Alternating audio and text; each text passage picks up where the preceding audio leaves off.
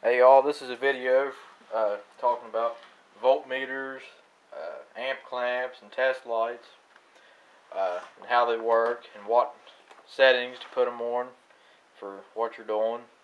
A lot of people don't know what all these things mean, so I'm going to try to explain them for you. This is my main voltmeter I use. It's a Fluke 116. I don't know how well you can see this, but right now it's off. This is AutoVolt. You put it on here, it'll read AC or DC.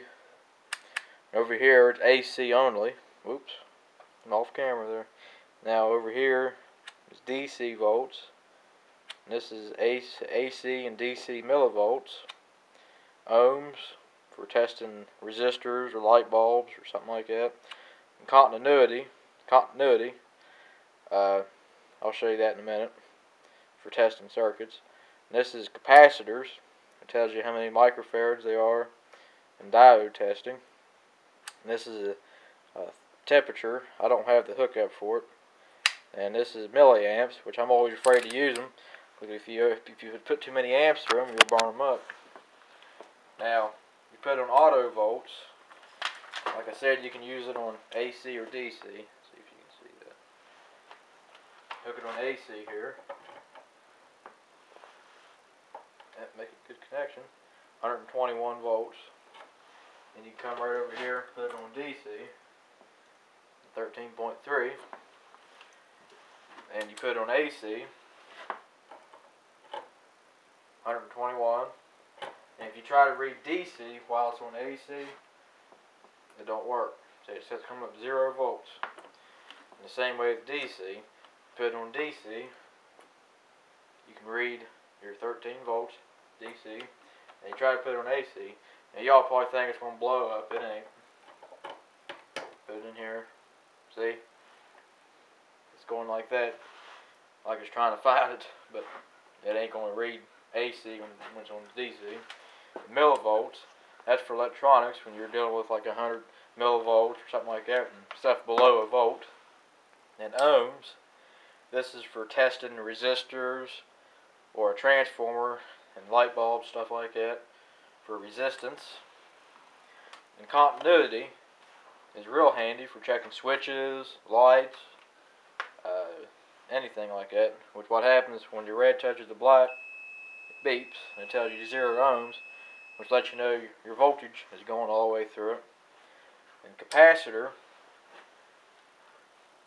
these are some capacitors I got set up for a generator, induction generator. I need more than this.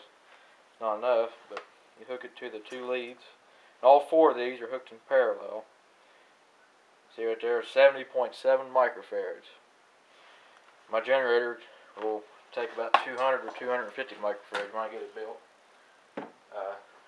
Check out my other video on induction generator. Anyways, this is your thermostat temperature and milliamps. Okay, that's a digital voltmeter.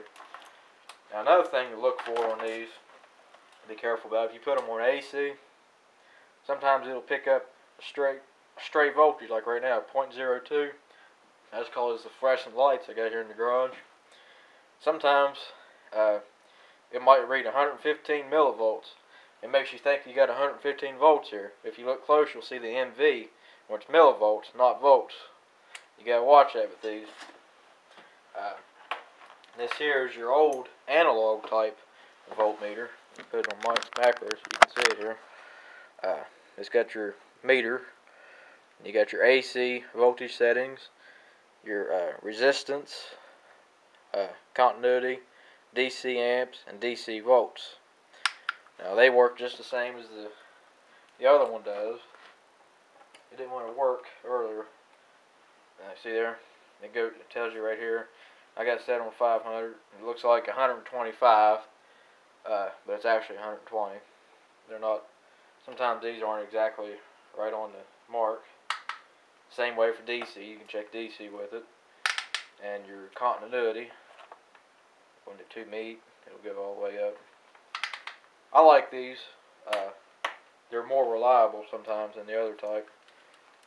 The good thing about these, sometimes, on some of them, when you're checking volts, you don't have to have a battery in them. The battery is just for checking resistance and continuity, which is real handy.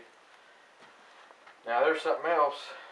Everybody does any electrician or anybody does any electrical work around the house, get one of these receptacle testers. You plug it in. If these two lights come on, it's wired right. If the red light comes on, you better shut the power off. You either got the, let's see what it says. You got the hot and the ground reversed, or the hot and the neutral reversed. It tells you right here. Well, I didn't know I had that on macro. Sorry about that. I'll put it back on here so you can see the lights there. See the two lights there. It tells you right here what it is, what the lights mean when they come on. Well, most of them it's the two yellow or orange lights.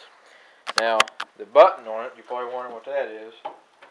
I don't have a GFCI tester in here. I mean GFCI breaker or receptacles. But if you have a GFCI receptacle in your bathroom or kitchen or on a breaker, you press this button, the light will come on, and it'll kick it. It'll let you test your GFCI breakers or receptacles. I actually should have them in the garage. You're supposed to, but I didn't tell you that. This is a non-contact voltage tester, a cheap one. It beeps when you get in the presence of voltage. But these things will lie to you, like this right here. It's picking up static electricity from my shirt. Now, here's the other test light I use sometimes. I hate these prongs are too short. That's what the problem is here. See right there? On AC, they'll both come on. If you test DC with it, see that? I don't know if you can see it, but only one of them comes on DC, depending on how you got it hooked up. If you hook it up backwards, your negative will come on in DC.